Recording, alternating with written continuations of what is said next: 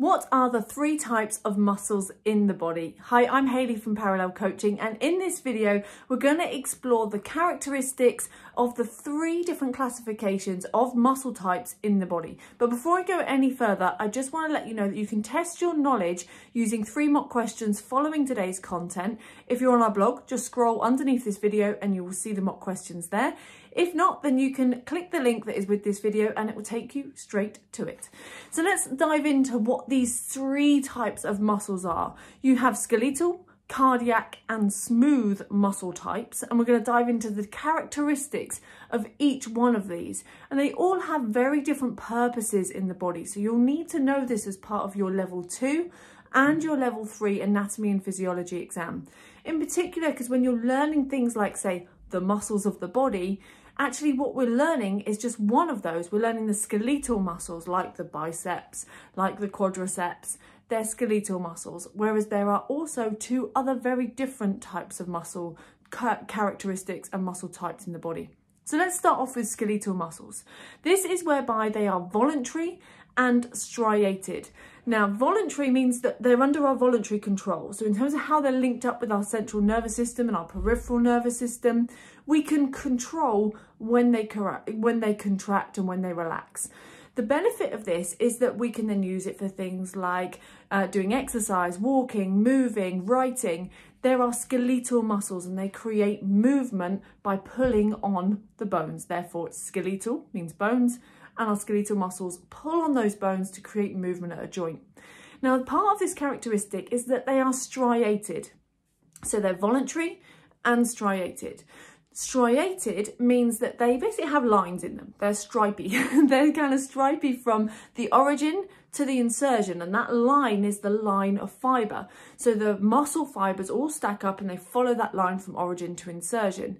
And amongst there, they also have sarcomeres that are broken up along the length of the muscle, which allow for it to shorten and elongate to allow for a forceful contraction in one direction, which helps with that being able to pull on a bone to create movement at a joint. And that's the most important thing to remember with skeletal muscles. It's a powerful contraction in one angle because they are voluntary and they are striated. So they're the key bits of information, and examples of this would be your biceps brachii, your pectoralis major, your quadriceps or your rectus femoris, all of the skeletal muscles.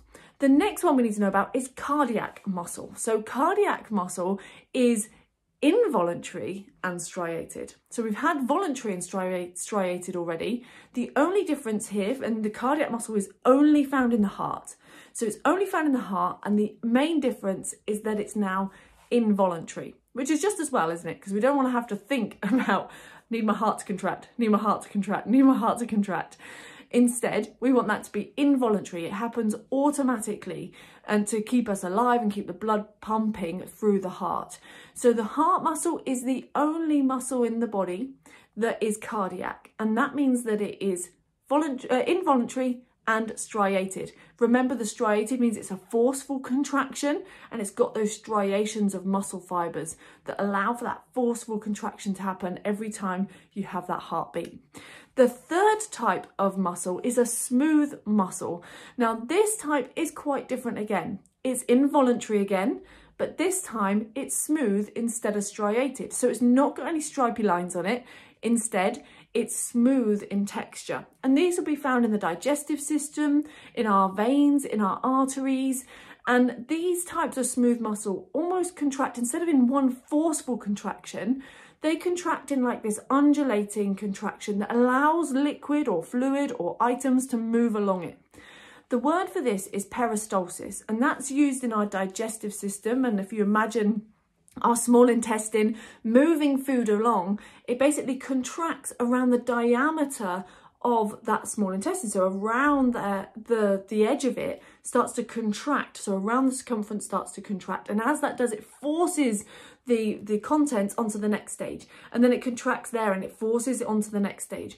So instead of it being a forceful contraction, it creates this undulating kind of snake-like movement. And if you think about vasodilation and vasoconstriction, this is inside our arteries and veins, our blood vessels, whereby they are, let's say, this shape, and then they They might vasoconstrict, which is whereby the walls constrict inwards, which restrict blood flow. Vasodilation is the opposite of that, where they dilate and they open up to allow more blood flow through, which is what happens when we're nice and warm, when we're exercising, and we can maybe get like rosy cheeks. That's vasodilation. Also part of like why we sweat and brings our temperature back down. But that's all happening via these smooth muscle contractions that are happening inside the arteries as a result of this non-forceful, non-striated, instead of smooth type of muscle that is contracting and forcing the movement of the contents through it, whether that's food and feces inside the small intestine or whether that's blood inside our blood vessels. It allows for that movement along it. This is also involuntary, so we don't have to think about it happening. It happens automatically. So they are our three types of muscles that we have in the body. We had skeletal, cardiac, and smooth, and they all have very different characteristics, and we need them all, just as important as each other. If you want to test your knowledge on what you've just learned, then make sure you go and check out those 3 mock questions that are below this video. You can then also, if you find that this is very tricky or you're really struggling to learn your level 2 and 3 anatomy and physiology knowledge, then please do check the link that is with this video regarding our revision mastery bootcamps, because if you like these types of videos, they're going to really help you be able to chunk down information and learn it in an easier way with simplicity and structure. And that's what we do inside the bootcamp. So you can find us by following the link that's alongside this video. Thank you so much for joining me. Before I go, I would love for you to drop a comment below this video, letting me know what your big takeaway is. What's the thing you've learned from this video today? Remember to do the mock questions that are alongside, and if you are on YouTube, you can hit subscribe so you get all future videos from us as well. Thank you so much for joining me, and I'll see you on the next video. Take care.